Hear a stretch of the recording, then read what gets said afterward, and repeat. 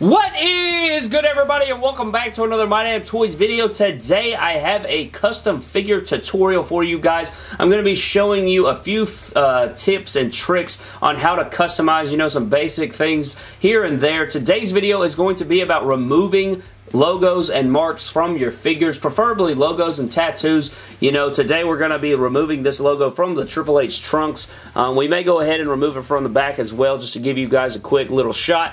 But this is just a basic thing that goes into customizing. If you want to remove that and, put on a different logo, you have decals or something you want to put on there instead to change up the attire, that is what you can do. The thing you will need the most is this right here. This is 100% Acetone Pro Strength Nail Polish Remover. You can get it for like $3 or $4 over at Walgreens, I believe. And Undisputed Brotherhood did do a video on this, but he recommended using clear nail polish, and that does work, but I've found that this works a lot better. It's very strong though, so do not leave it on there too long. I'll show you exactly how to do it in just a few moments, but I want to give a shout out to Undisputed Brotherhood because he gave me the idea for this. He said to use that, but I wanted to give you guys, a different option if you didn't have nail polish, clear nail polish, or you didn't want to go get it and you would rather use this. Maybe you like this better. All you will need is just a towel, the pink MDT towel right here, and then this right here. So all I'm going to do is literally show you exactly how to do this all in one shot.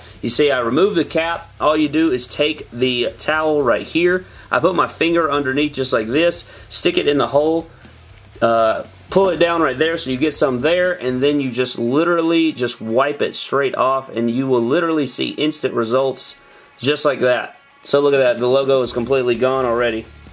And if you'll notice, it's very shiny. That is because it takes off the dull finish off of the figure as well. So you will definitely have to reseal it if you want to give it that matte look, but I do think this is much easier. You see how fast that happened? It could remove it just like that, and I guess we can go ahead and do the same on this side. One thing though, do not use this without parents' permission if you are under the age of, I guess I would say probably 14 or 13. This stuff is harmful if you're overexposed to it. If you're just sitting around sucking it up your nostrils on the daily, it can cause some harm to you. So definitely be safe when you're using this stuff. But also, if you have used a part of the towel, if you'll see right here, there's a black mark on the towel. Don't use this again because then it'll smear black paint on your figure. Go to a new spot on the figure before you go to a different area.